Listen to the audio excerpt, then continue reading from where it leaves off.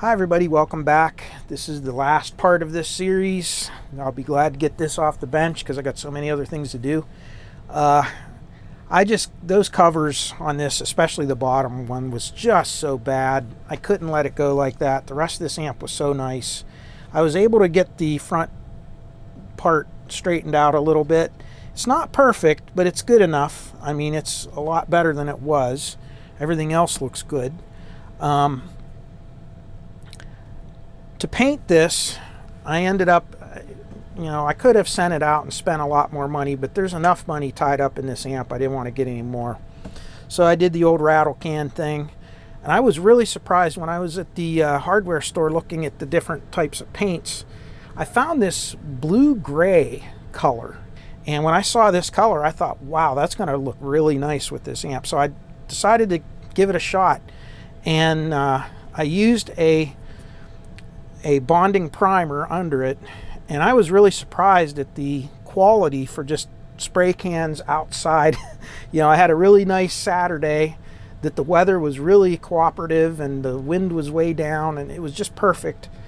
And look at how this turned out. I mean, I'm not a good painter by any stretch of the imagination. I'm terrible at it, but I kind of even surprised myself how nicely this turned out.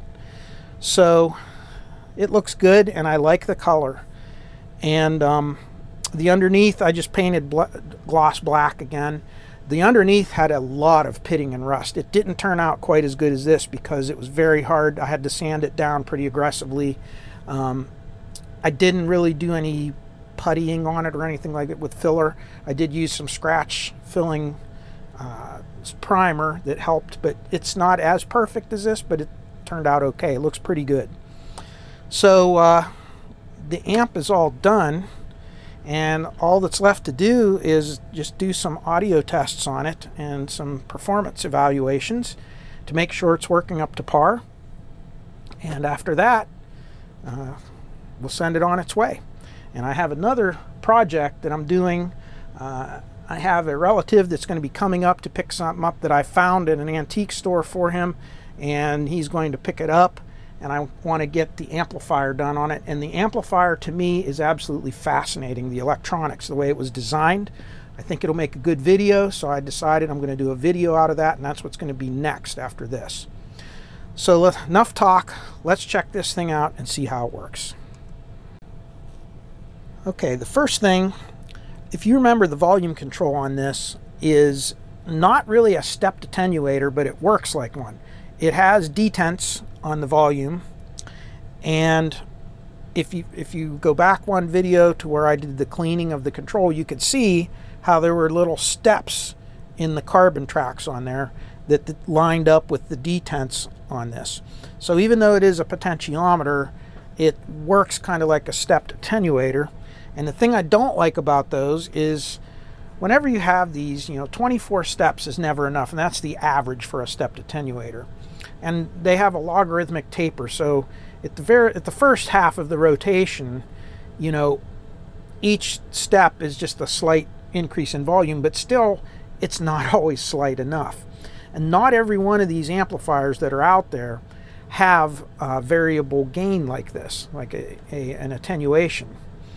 And this one has not only one gain level, but it has two different ones other than the default. So you have 0, which is the standard volume level, you have a minus 10 dB, and you have a plus 10 dB gain. And that's wonderful because you can make the accuracy of this volume knob however you want. So if you want to listen to it at low levels, you could use the minus 10 dB setting. If you want to listen to it at high levels or have high gain, you go up to plus, or you can leave it at 0 and it'll work normally. I love that. If you're going to have a stepped attenuator or a detented volume control, this is the way to go to have with it. So anyway, I'm going to go with the minus 10 dB so that we have kind of more precise adjustment of our volume. And the first thing we're going to do is we're going to put a 1 kilohertz sine wave, and I'm just going to look at the power output. I'm going to look at the total harmonic distortion out to the 5th harmonic, and then we're also just going to look at kind of where it flat tops and where, how what our maximum power is. So I have everything set up. I have an 8 ohm dummy load connected, and remember we have our new modules in there, so kind of we're evaluating those a little bit too. So let's turn the volume up. I'm at 20 volts per division, so you can actually see the RMS voltage, and that's what we're really interested in. And these two lines are the actual wattage going into the 8 ohm load. The purple line is the right channel, the tan line is the left channel, and when you see them separate, that's the little tiny differences that you have in the pots. So you can see how they kind of go in and out of being together on each detent. And that's just a, you know, if this was an actual stepped attenuator, they would stay together the whole way. So if you look, each graticule is 10 watts for these lines. So 10, 20, 30, 40, 50, 60, 70, 80 watts is the maximum. So it'll go off scale when we hit max power, but we can still do the math by using the RMS value and doing the traditional algebraic equation. So here we go. Right there's 75 watts per channel, 80, or I'm sorry, 65 watts, 70, 80 watts, and we're kind of off the charts now. And here, remember this is a 90 watt per channel receiver. Right there's about where it's going to top out. And we have 29.8 volts. Okay, so 29.8 volts is our maximum. And you can see doing the math, that comes out at 111 watts. Not bad for a 90 watt receiver. Now, what I'm going to do now is we're going to bring up our 111 watts, and we're going to watch what happens to our distortion. And let's see what kind of distortion it keeps at maximum power. So here we go. It's going to jump around a little bit. And if I go up, you can see there's like nothing there right now. The meter can't even hardly read anything. And I'm already at 40 watts per channel. There's 50 watts per channel, 60, 75, 80 watts, and right going into clipping now, coming off of clipping, and right there is 111 watts. Not bad. 111 watts, that's very good. So one of the features that they said that came with these pyramid audio modules was they were supposed to have reduced total harmonic distortion from the original Darlington power packs that were in there, which is these ones here, these complementary packs. And as you can see, the distortion figures are fantastic. Okay, for this next test, I've changed the camera angle, and I hope you can see everything. Yeah, I should be able to. And what we're going to do is we're going to compare the watt meters to the oscilloscope, because this is very accurate, and we're just going to see if the watt meters need to be adjusted. So let's go up here and turn the volume up. And if I go, I'm going to just put 10 watts on here for right now, or close to it. Right there's 10 watts. Okay, you can see the meter is right at 10 watts. And you can see we're very close. Okay, and if I go, the next notch is 30 watts. So if I go up to 30, which is right around there, it's right on 30.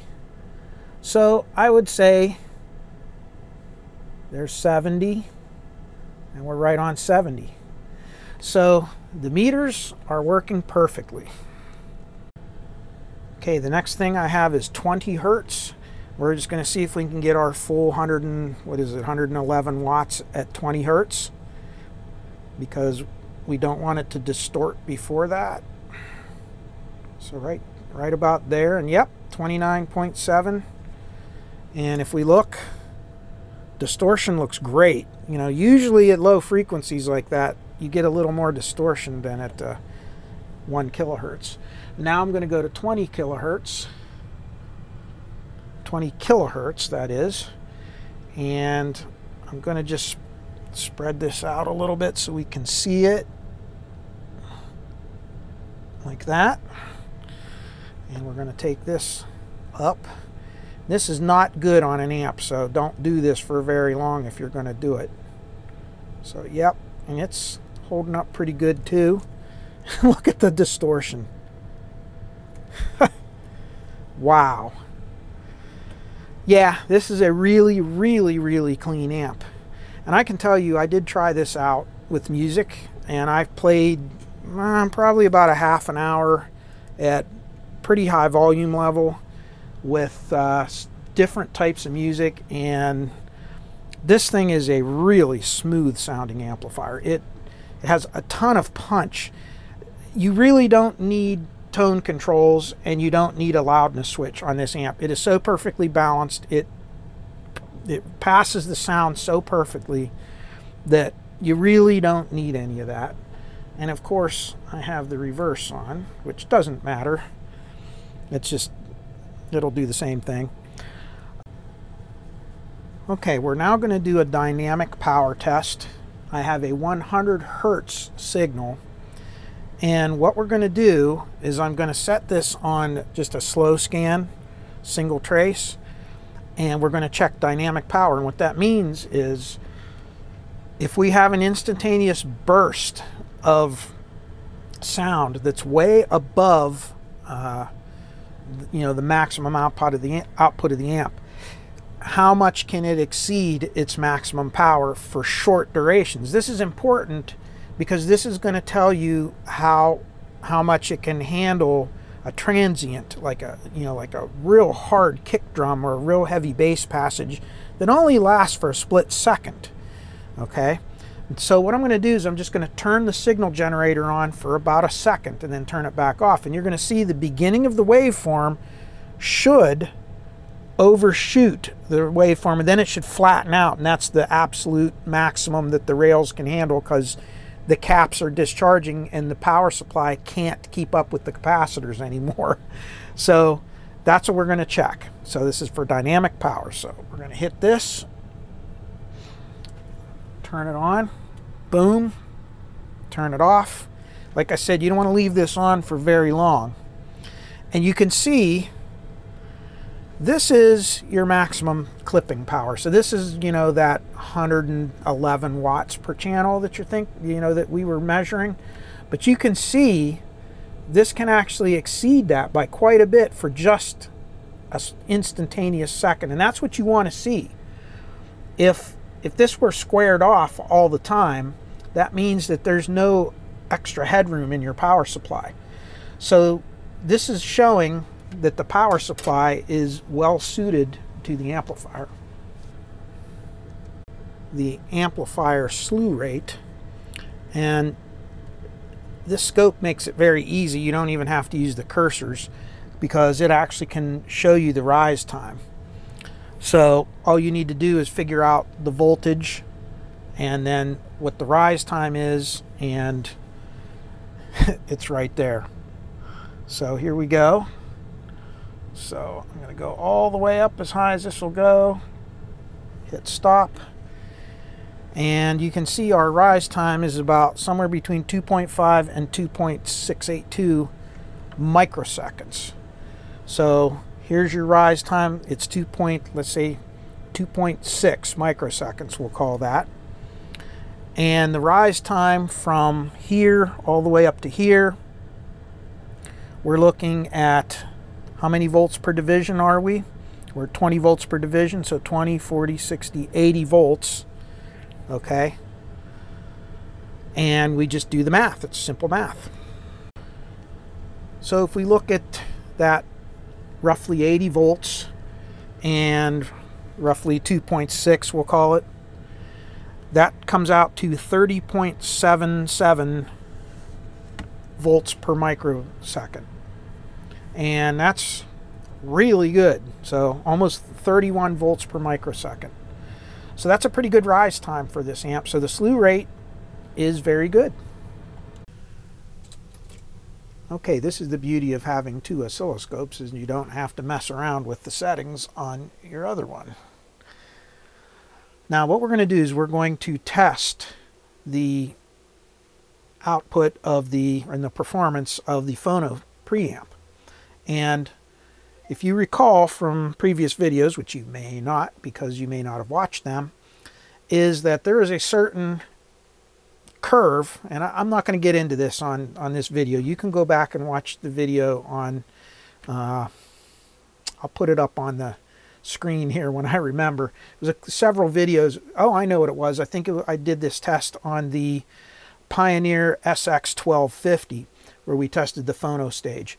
But essentially at 20 hertz, 1 kilohertz, and 20 kilohertz, you should have 3 different gain levels, and they should be a gain of 10 times apart from one another, or plus and minus 20 dB. So essentially, right now we are at 20 hertz, and you can see on the screen I have 20 hertz, and I have the input level of the phono cartridge, of where the phono cartridge would be plugged in into the phono stage. I have about a little over 8.5 millivolts RMS. And I'm not going to change that right now. That is giving us, with with the gain and the preamp and everything, a very level 5 volts output. Okay, so you can see we're getting 5 volts out with that 8.7 millivolts in. Now, what should happen is if I increase the frequency from 20 hertz to 1 kilohertz, this should go up by a factor of 10, or go down by a factor of 10. So instead of being 5 volts, it should be 0.5 volts or 500 millivolts. So let's do that. Okay, so frequency 1 kilohertz, and you could see right away it drops, and we're going to have to change the scale, and you can see we have about 550 millivolts, so it's close. It's not perfect.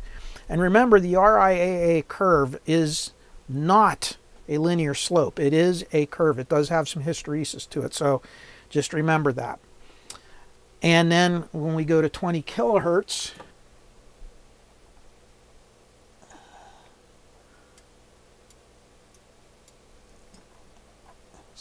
and this is going to have all kinds of noise on it because my scope is quite noisy.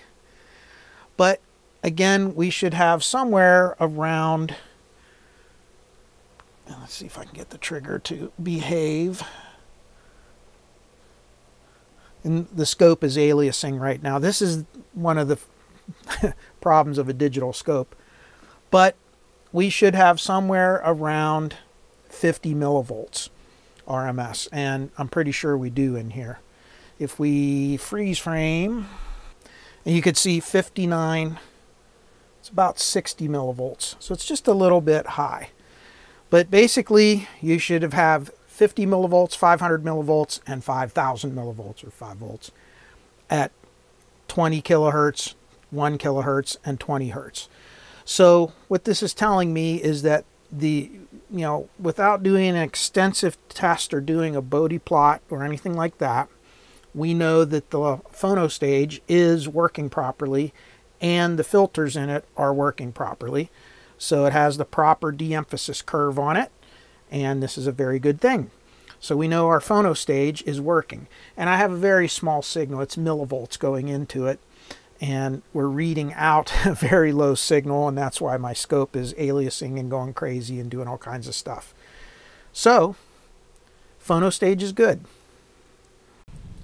And wouldn't you know, as soon as I get ready to record something, the fan kicks on and the blower for the air conditioning. It's another hot day today, so we're going to have to listen to that in the background. But let's make sure our stranger danger test passes.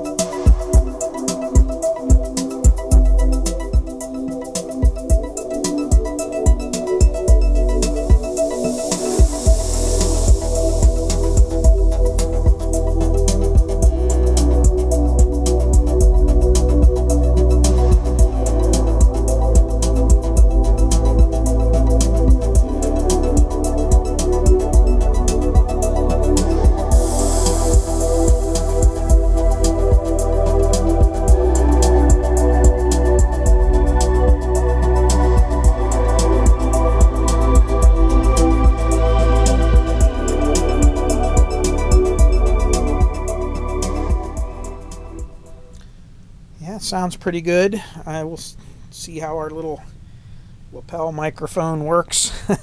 This thing surprises me how well it records. All of the music you hear me record when I play this live, you know, and record it on camera, it's through that lapel microphone. And just so you know, I have a spare one. I like it so much that I actually bought a spare one, and they had them on Amazon, and they come in these little packages. Comes with some accessories, comes in a little carrying case, and it's USB rechargeable. It's an electric microphone.